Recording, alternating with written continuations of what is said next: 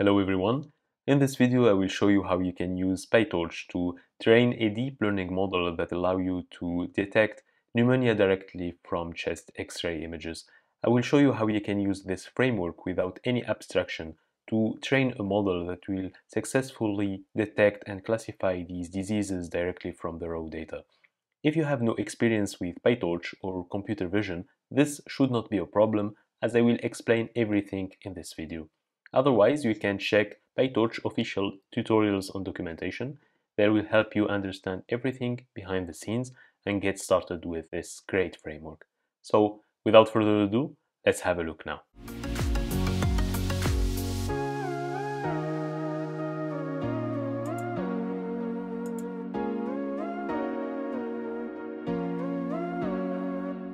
We'll start by configuring the virtual environment that we will work on, and for this I'm using pipenv, which is a very powerful tool that allows you to build virtual environment and package some dependencies. I will start by installing the needed packages. First of all, Torch, then Torch Vision. I will also install Pillow to handle the image data, and then install the usual NumPy, pandas, and I think that's all. I'm also using scikit-learn as well, so I can add it. And then I will hit enter. I've already installed these packages, so I'm not going to do it again.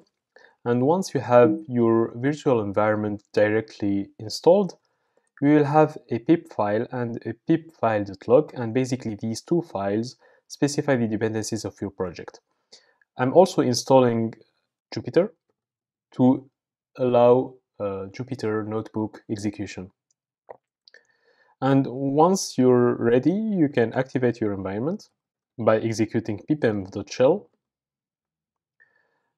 and then run Jupyter Notebook. I've already run Jupyter Notebook, so we will skip this.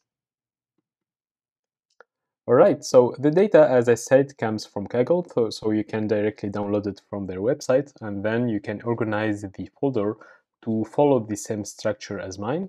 So I put the data inside the data folder, and we will find a train folder inside as well as a test folder. So yeah, with this structure, we can basically start. And to do this, I have fired a notebook, and I'm also using a GPU-powered machine that has an NVIDIA 1080 Ti that has, I guess, 11 gigabyte of video memory. So if you don't have a GPU-powered machine, you can still use Colab from Google, and we can execute this tutorial as well. Okay, so I will start by importing the packages. First of all, I will be importing some basic packages here, like time, copy, glob, and then random. I'm also importing NumPy, pandas, and then image from pill to load the images. I will import also tqdem, then pyplot, and then train test split from scikit-learn. Okay, so now we can import the Torch and PyTorch dependencies. So Torch, the neural network module. I will import also an optimizer from Torch optim import Adam.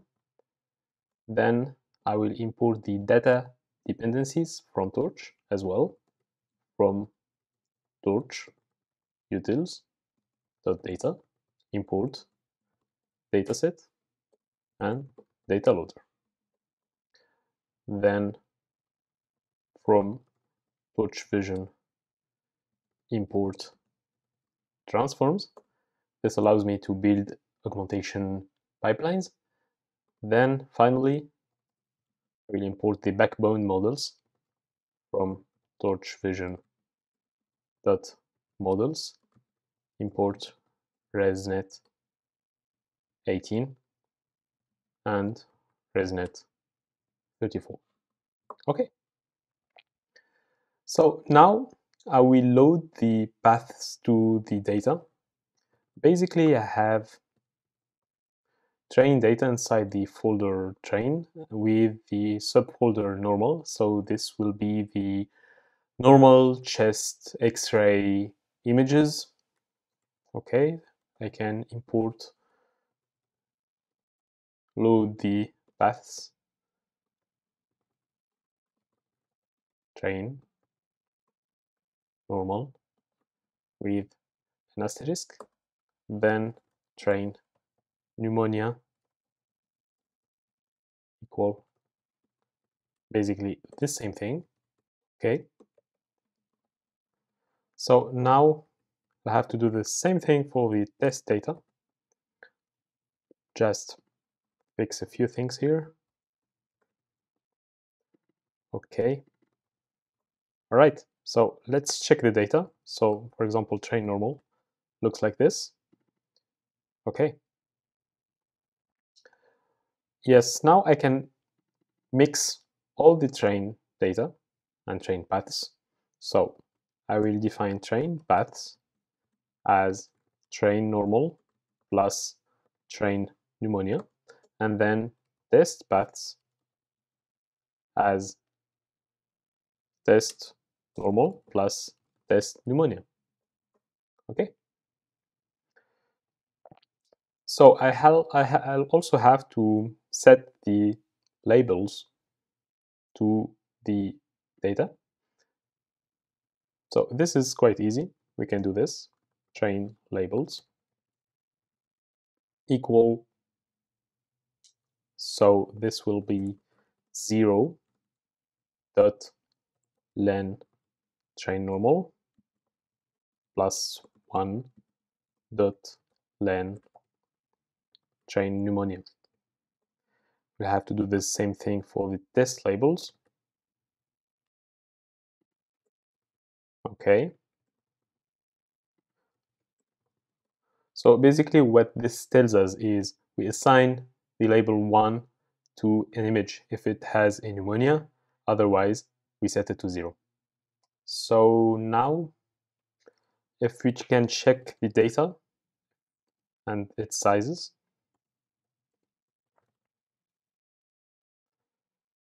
len train paths, len train labels, then do the same thing for the test data, and finally len test labels. All right, okay. So given these variables, paths, and labels, we can split the data into train and validation sets so that we can train the model and then validate it on the test on the validation data. To do this, I will be using the train test split function from scikit-learn. So I'm defining train paths, valid paths, train labels,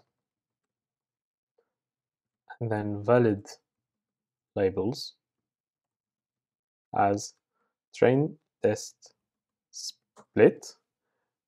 I'll pass the train paths, so this will be overridden. Then train labels, and then I will also stratify using the train labels to follow the same distribution of the train data, train labels. Okay. So before starting to build the model, I will define a small function to investigate and check the data. So let's call this function, for example, show random images. This function will take a random path to the normal image. Okay, path random normal. We call it by calling the random choice from the train normal. Okay, and then path to random,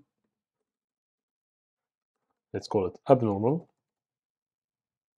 from chain pneumonia. Okay, and then I'm defining a figure, plot dot figure.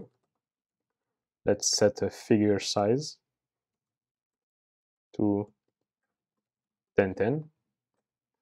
Then I will plot the first one. So subplot 1 to 1, ax1. So here I'm opening the image with below. Okay, so I will pass the path to the normal image. Then I will convert it to grayscale. Convert to LA. Then I will set the title to normal X-ray.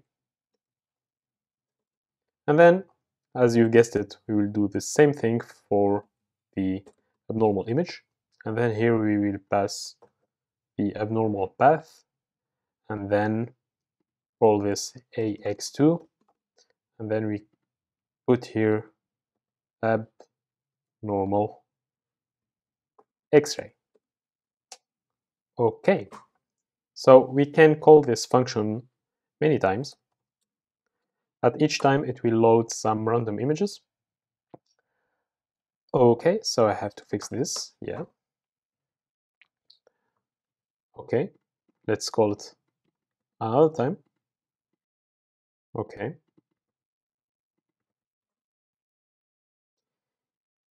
Yeah. So I have no expertise whatsoever, so I cannot really interpret these images, but we can state at the end of this tutorial, we can check where our model will look inside the X-ray to diagnose and detect the pneumonia problem. So let's keep this exploratory analysis now. Now I will be defining the dataset class from PyTorch in order to load the data directly from our folders. So let's call this dataset class X-ray dataset, for example. This class will inherit from dataset. So I'll have to define the init method, obviously. The init method will be passed the paths to the image, the labels, and a transform function, which I will set to none by default. Then I will initialize the paths, then the labels, and finally the transform. I'll have to return the length of the dataset. In our case, it's the length of the paths. And finally, I'll have to define the get item method. This get item method will receive an index. So from this index, we can extract a path to the corresponding image. Then we can load the image, reconvert it to RGB. Then if self transform is defined, we call it on the function. And finally, we load the label. So self.labels. And then convert the label to a tensor. All right. So finally, I will return a tuple with the image and the label. Okay, Let's now test this dataset to check if it's working. Let's define train dataset. I will pass the train paths and finally the train labels. I will set the transform to none. Okay. So train dataset looks like it's working. I can check its length. Then to check if it returns the tuple, I can do a next iter train dataset. Okay.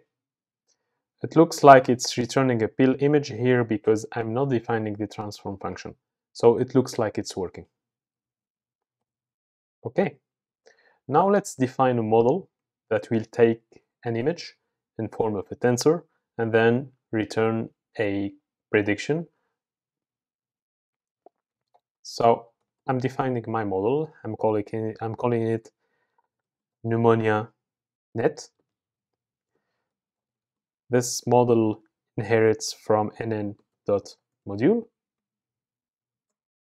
So I'll have to define init the constructor first. I will set the pre-trained argument to true by default. Then I'll have to super pneumonia net self dot init because I'm inheriting a class. Okay, so now I'll specify the backbone model as an attribute to my class. So self backbone equal resnet 18, sorry, pre-trained equal pre-trained. Then I will specify a fully connected layer to replace the initial fully connected layer of the resnet 18. Okay, so I will define it as a linear layer that takes as in features 512 and out features 1 because we're classifying data in a binary classification problem. So we will need a neuron only at the end of the network. Okay, now I'm defining the forward method. So basically the forward method will take a batch of tensors. First of all, I will pass the data inside the different layers of the network. So to understand what I'm writing now, you'll have to check the architecture of the model. So let's print it here first. Let's call resnet. Okay. So as you see, we have 4 layers. The first layer is not integrated inside a sub-layer or a bigger layer. So we have independent layers here, conv1, dn1, ReLU, etc. But we have layer 2, layer 3, layer 4, and finally the average pooling and the FC. So basically what we'll have to do here is to call backbone dot conv1 x, then replace by the other layers dn1, ReLU, and max pool. Okay. Then I don't need to do the same thing for the other layers because they are packaged inside bigger layers. So I will simply put x1 self model backbone layer 1 and then the same thing for the other layers. So you can consider that all this is layer 0, right? So finally, after the fourth layer, I will call the average pooling layer. So basically, this will be called by self.backbone.avg pool of x. And finally, we'll have to change the size of our data to make it two-dimensional. So x view. So the first argument is the size of the batch, and then 512. Then finally, I can pass this x inside the fully connected layer. So x equals self.fc of x. Yes. And then finally, I can return the tensor. So I'm gonna remove this. Okay. So now our Pneumonia net is ready. Let's define a train augmentation and a validation augmentation pipeline, and then we can start training our model. So first of all, I'm gonna set the image size. This is the target image size that our transformation pipeline will use to resize the original data. Actually, the original data is quite big, so resizing it to a given shape will increase the speed of the training. So I'm gonna put it to 500 to 500. So now I will define a transform augmentation, a train transform. So I'm gonna call transforms compose, and then inside compose, I will pass a series of transformations. So first of all, compose, this transformation will receive a pillow image. So first of all, we'll have to transform this pillow image to a tensor by calling the toTensor method. Then I will resize this tensor to meet the image size. Then I will normalize the data to match the ImageNet pre-processing. So normalize. Okay, let me just copy paste this from PyTorch documentation. Okay, now I can define the train transform pipeline. So basically, I'm gonna do the same thing here. Okay, so maybe I can add something else here. I can add a small rotation, so it's random rotate, I guess, rotation. So I can specify the degrees to 15, let's say. Okay, so now that our training and validation augmentation pipelines are defined, I can define my datasets. So train dataset is X-ray dataset. I will pass the train pass, the train labels, and then the train transform. I will do the same thing for the valid dataset. Okay, so first of all, I will have to pass the valid paths, the valid labels, and then the test transform.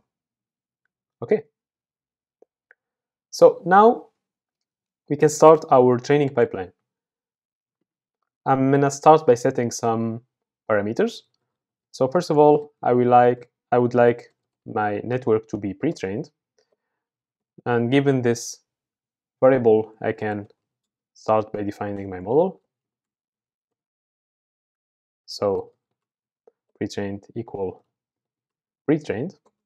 Then I will set the number of epochs I want to train my model on. So let's say 5 epochs. So I can now say and define the train batch size to 16, and then define the valid batch size to 16 as well. Okay, now I can start defining the data loader. Train data loader. So train data loader, so it's a data loader that will takes the train dataset, a batch size, which is the train batch size. I will set the number of workers to 5, and I will set shuffle to true, so that the data is shuffled at each epoch. And then I will have to do the same thing for the valid data loader. So the valid data loader will take a valid dataset as first argument, then the valid batch size, and then I will set the shuffle to false. Okay. Now I'm gonna define some handy parameters inside the dictionary, because this will help me later when writing the training pipeline. So I will define data loaders as a dictionary that holds the train and validation data loaders. So train is the first key, and it points to the train data loader, and then the val is the second key that points to the valid data loader. Okay, I will define some logging steps. For the train, it will be the lane length of the data loaders divided by 10. So actually what this tells me is that I want to log some information on 10 times inside an epoch, so that I can track the different metrics such as the loss or the accuracy or the F1 score, etc. So I want to do the same thing for the val. Okay. Yes. Okay, then I want to put some information about the dataset sizes. So train equal to len train dataset, and then val is equal to len val dataset. And finally, I will define the batch sizes. So train equal to train batch size, and then val equal to valid batch size. Okay. So now, after defining this, I will define the criterion, which is the loss that my network will try to optimize and minimize so that it achieves its target. So I will call it criterion. So in our case, it's a binary cross entropy. So it's a binary cross entropy, and I will use it with logits loss so that I don't have to define the to change the structure of my network at the end. And then optimizer equal to Adam. I will set the parameters to my model parameters. Then I will set the learning rate to, so let me put the learning rate here. Let's set it to 3e minus 3, let's say. Okay, so I think everything is good here. Now I can pass my model to CUDA.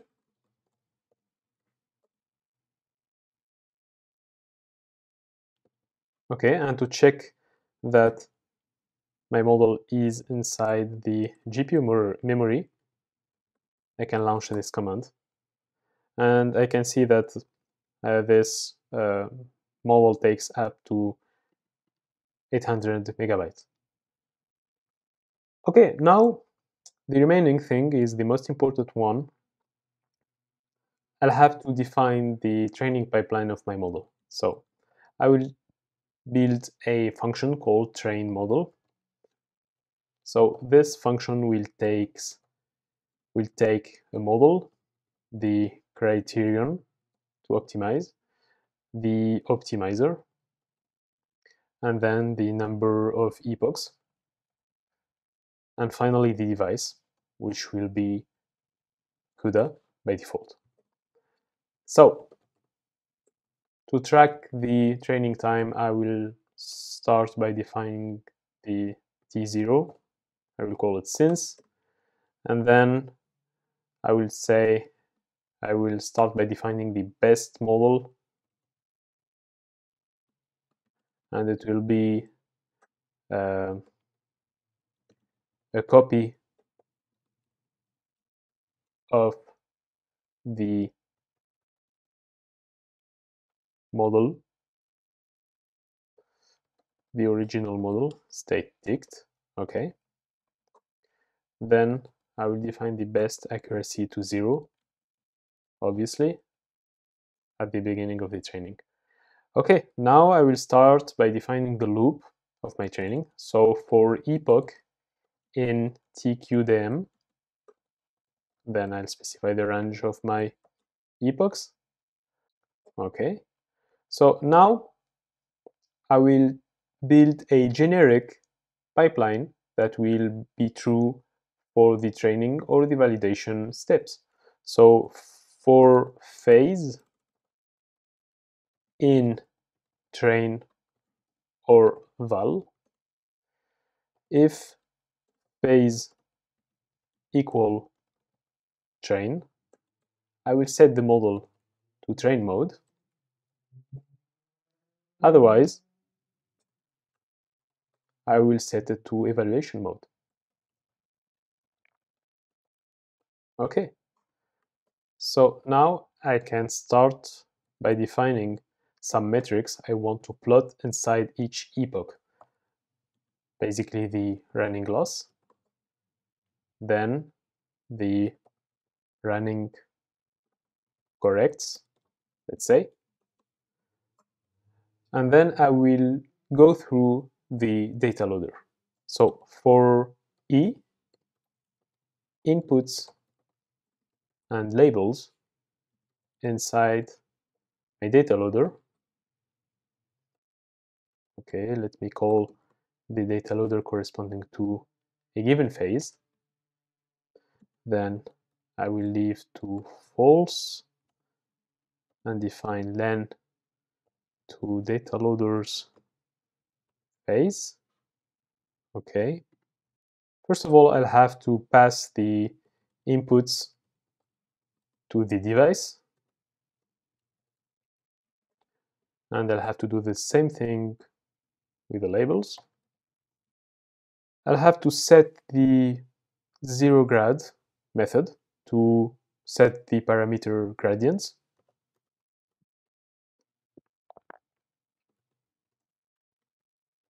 Okay. So now I can make my prediction. Set grad enabled. So this will be true if phase equal train. So preds equal, yes, I will call it outputs. Outputs equal model inputs. And then I will call preds equal outputs dot sigmoid over 0.5. Okay. So now that I have my prediction, I can call the criterion, which is criterion outputs labels, and then I'll have to cast the labels to a float. Okay, so now if phase equal train, I'll have to make a backward pass, which is loss dot backward, and then call the optimizer dot step to modify the gradients. Okay. So now I'll have to update the running loss. So loss.item multiplied by the batch size. I'll have to do the same thing with the running corrects. So it's torch sum predictions equal to the labels. Now if I want to plot some information inside the epoch, I can do this by this condition. If the index of this loop modulo the logging step of the phase equal 0 and higher than 0, I will compute average loss, which is the running loss divided by I plus 1 multiplied by the batch size of the phase, and then average accuracy, which is running corrects, divided by I plus 1 multiplied by the batch size of the phase. And then I can print this data. So first of all, I will print the phase. Then I will print the epoch number. Then I will print the loss, which is the average loss, and then finally the accuracy, which is the average accuracy. Okay. And at the end of this loop of a given epoch,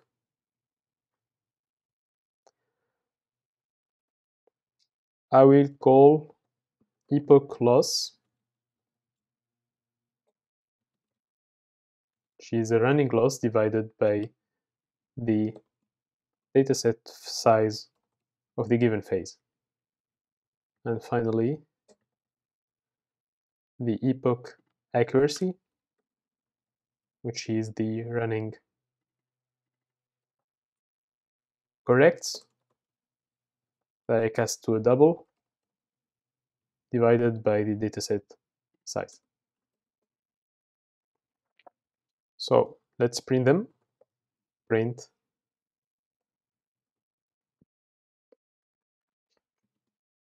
so this is the loss, and then the accuracy. Okay. Then I call format phase epoch loss epoch accuracy. Okay, so now if phase equal val and epoch ac higher than the best accuracy, we set the best accuracy to epoch ac. Then I'll update the model weights to copy, deep copy model state dict. Yes. Okay. And finally, I can compute the elapsed time, which is time elapsed equal time dot time minus since,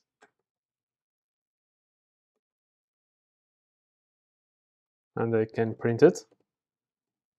Training took time elapsed time second. Okay, now I can, before returning anything, I can load the best model inside the network.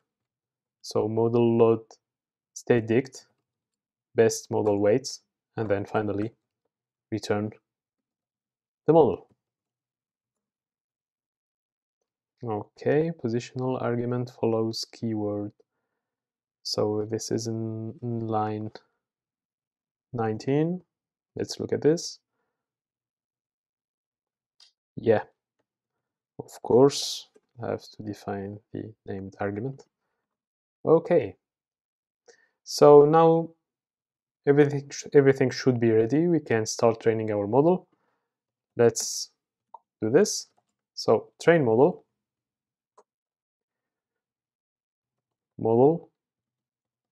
criterion, and then optimizer. Yeah, of course, I'll have to specify the number of epochs. Okay. So the optimizer is not defined. Optimizer. Of course, I'm calling it optimizer. Okay, let's fix this. Optimizer. All right. So now our model is training. So I will let it and then get back to you when it's done. So now that our model finally trained, we can check the best performance on the validation data. And we can see from the logs that the best performance of the model on the validation data is about 93% of accuracy. And from that point, we can see that the model is starting to overfit, and we see that the accuracy decreases and the validation loss starts to increase. So yeah, this function allows us to fetch the best model before it's too late. So yeah, basically what we have loaded is this corresponding model. Okay, now that our model performs as much as this on this validation data, let's see how it does on the real test data. So now to do this, I'll have to load my data. And to do this, I'll have to define a dataset, a test dataset. And to do this, I'll define the test paths. So basically the test paths are glob, then I'll define this plus pneumonia. Okay. Okay, I can now define the labels, test labels, equal to the length of each list. No. Yes. So 0 times the length of this list plus 1 times the length of the other list. Okay, so test paths, test labels. Perfect. Now I have to define a test dataset. So X-ray dataset, I'll have to specify the test paths as first argument, then the labels, and finally the test transform. All right. So now I have to define a test data loader, which is data loader. I have to pass the test dataset as first argument, then a batch size. I'll set it to 32, for example, and then I have to set shuffle to false and drop last to false. Okay, now I'll have to go through my test data loader. So yeah, tensors, labels, in tqdem enumerate test data loader, we'll leave false and total equal len of test data loader. Since I'm only predicting, I will set the gradient to false with torch no grad. I will compute the predictions with torch with model tensors.cuda. Let's see if this works first. Okay, it looks like it's working. Okay, let's put all the predictions inside the list.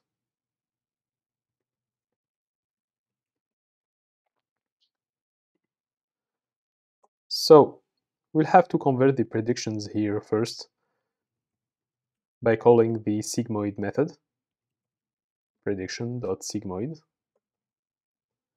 and then I have to convert it to binary targets, predictions higher than 0.5, and then all predictions will have to pass them inside prediction. We'll have to put predictions inside all predictions. So this will be the predicted values, and we'll have to compare these predicted values to the real values from the test data. So I will call this ypred. It's easier to read, and then I will define ytrue. So this will be ypred, and then ytrue is okay. So it's the set of real labels.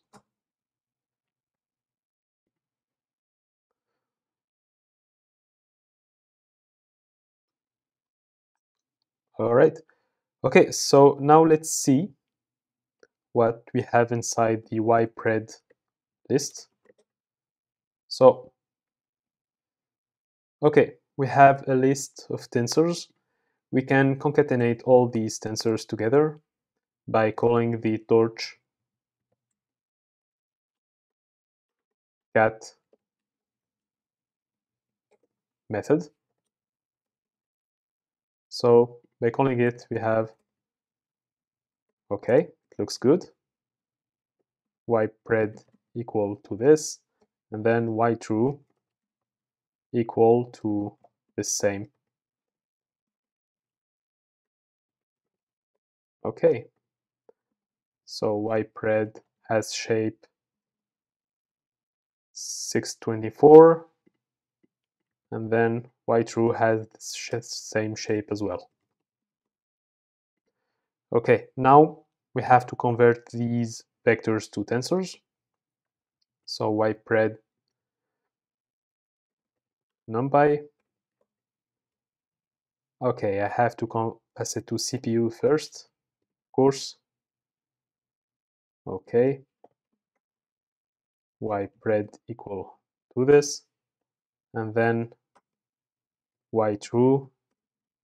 I can, I guess, directly convert it to numpy because I haven't passed it to GPU, I guess. Okay, so ypred, I can now convert it and cast it to integers, and I will do the same thing for ytrue.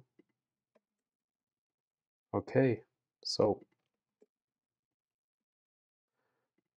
yeah, so ypred, I can now reshape it, and then I will reshape ytrue as well. Okay, so now we have two clean vectors that have the same shape.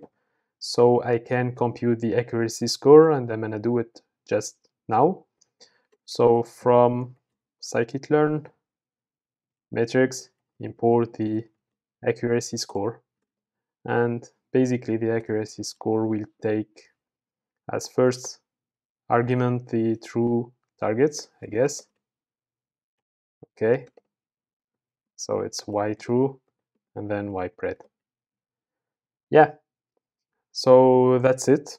We got a 76% of accuracy, which is not that bad, but we can do a lot better.